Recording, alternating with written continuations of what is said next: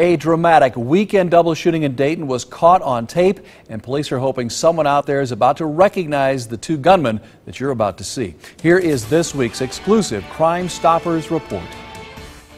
This dramatic surveillance video was shot inside the 19th Hole Club in the 2000 block of Nicholas Road in Dayton just before 2 a.m. on July 13th. When a fight broke out among the patrons, two men pulled guns and one opens fire. A woman was shot in the leg and a man in the stomach.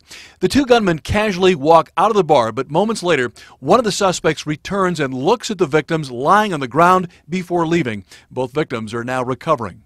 Suspects are described as two black males. One is wearing a white V-neck t-shirt with a ball cap, and the other is wearing a white tank top with a ball cap.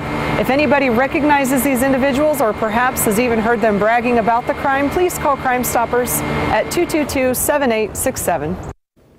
So if you know where those two gunmen can be found, again, call 222-STOP. You can also submit your tip online at MiamiValleyCrimeStoppers.com or just text your tip to tip 400, followed by your message to crimes, which is 274637. Earn a cash reward, and because of the software that Crime Stoppers uses, no one will ever know your name.